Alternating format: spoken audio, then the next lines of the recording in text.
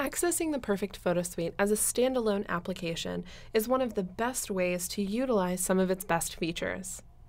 You can start out inside Perfect Browse, find the images that you're looking for, open them quickly into an application of your choice, and then drop them right back here inside Perfect Browse. On the left-hand side of your screen, you'll see the Sources pane. This is where you're going to access all of your different images from different sources. Right up at the top, we've got our online storage services like Dropbox, Google Drive, OneDrive, and you'll see that I have my iCloud photo stream selected. These are all images that I've taken with my phone and then edited with my phone, and I can actually open them from my photo stream into a program like Perfect Effects and play around with them. You'll also see network drives and external hard drives that I might have attached to my computer.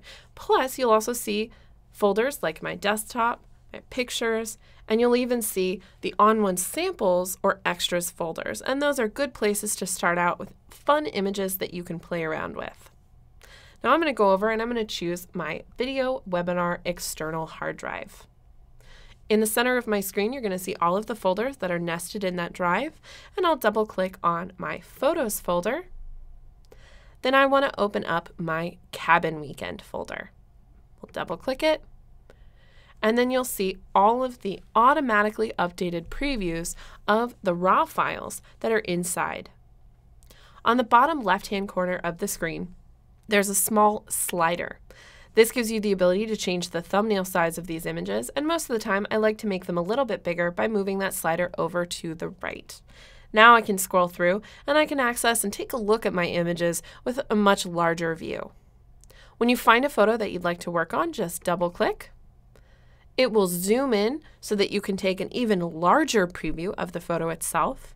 And then when you're ready to edit that image, go up in the top right-hand corner and just click on the application of your choice.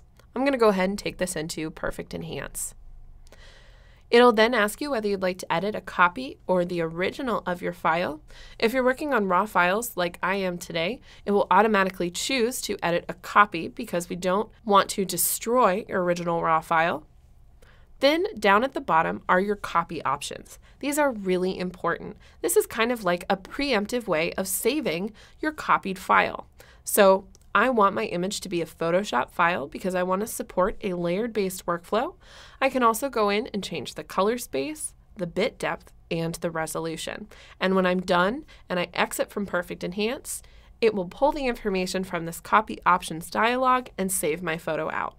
So I'll go ahead and click OK.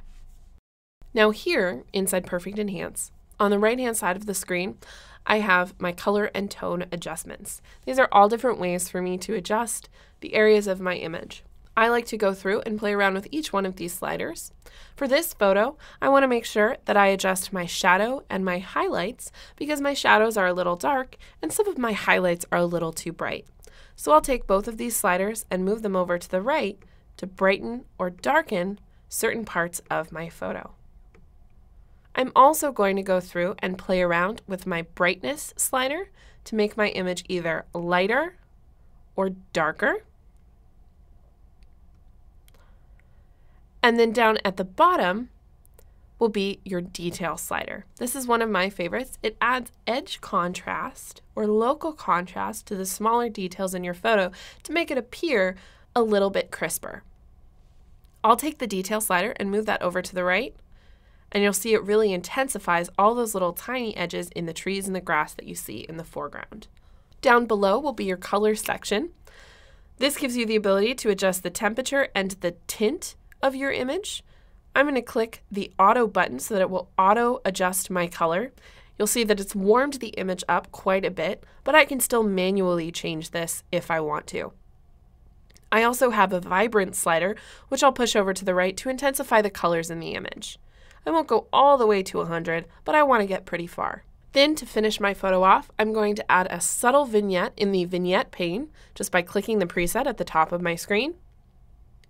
And then I'll go down to the sharpening pane and I'll click screen. I want to sharpen my image for the screen to prep it to go online.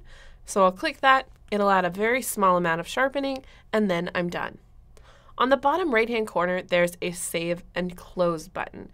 And when I press this, it's going to save my image using the copy options that we chose at the beginning of this video. It's going to apply the changes from here inside Enhance, and then it's going to bring me immediately back into Perfect Browse. Back here in Browse, you'll see that we're taking a look at our after image. If I press the G key on my keyboard, it will zoom back out, and I can see that my original file and my after image are side by side. So we can take a look at the photo that we started out with, our raw file right off the camera, and the photo that we very quickly edited inside Perfect Enhance. As you can see, it's very easy to go back and forth between Browse and any application of your choice to save your photos out.